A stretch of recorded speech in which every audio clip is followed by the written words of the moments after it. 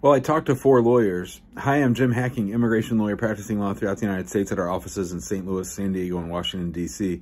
You know, we're having a lot of fun with our Immigration Answers show, and if you're not catching it, we've been going live every single day in January. We'll probably do 4 or 5 days a week in February, and that's where I go live for an hour or so, 45 minutes to an hour, answering as many of your immigration law-related questions as possible. And the other day, someone came on the show and said, well, I talked to 4 lawyers, and now she was calling me, which made that lawyer number 5.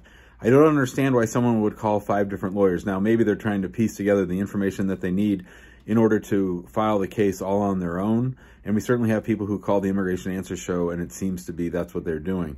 I don't think this is a good approach. I don't think this is smart. That would be like if you wanted to build a house and you called a plumber and asked them how plumbing works, and then you called a carpenter and asked them how to build the frame of the house, and then you called a concrete expert to figure out how to pour the concrete. It just doesn't...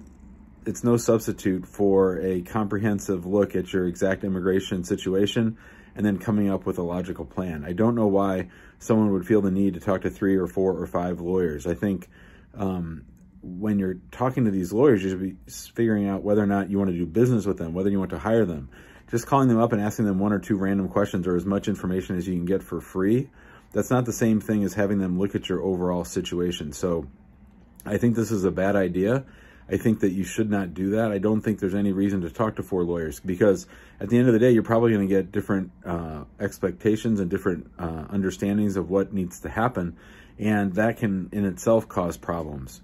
The thing is that people don't understand that lawyers sometimes say things that are incorrect, and sometimes lawyers say things that they think you just want to hear in order to hire them. So what I try to do is to be as upright and forthright and honest and accurate in my assessment of your situation so that you can make a good decision. Now, you might present one case to me and that same case to another lawyer, and I might tell you that you have a 30% chance of winning. They might tell you that you have a 100% chance of winning.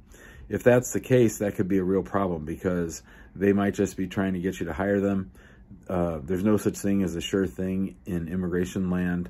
And I think it's much better to have your client on the same side as you, sitting beside you, understanding all the risks, all the pressures, all the hurdles, all the legal impediments that it's going to take to get you the immigration benefit that you need.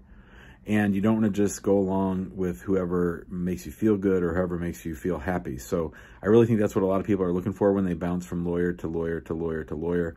So my recommendation is learn about your case, educate yourself, pay for expertise, and you'll be in much better shape to win your case. If you have questions about this or if you want to talk about your case, give us a call, 314-961-8200. You can email us, info@hackinglawpractice.com. Be sure to join us in our Facebook group, which is called Immigrant Home. If you like this video, we ask that you please share it out on social, that you subscribe to our YouTube channel, and that you join us on our live shows, like I said, every day in January, and then in the months to come, probably 4 or 5 days a week. Have a great day, and we'll talk to you next time.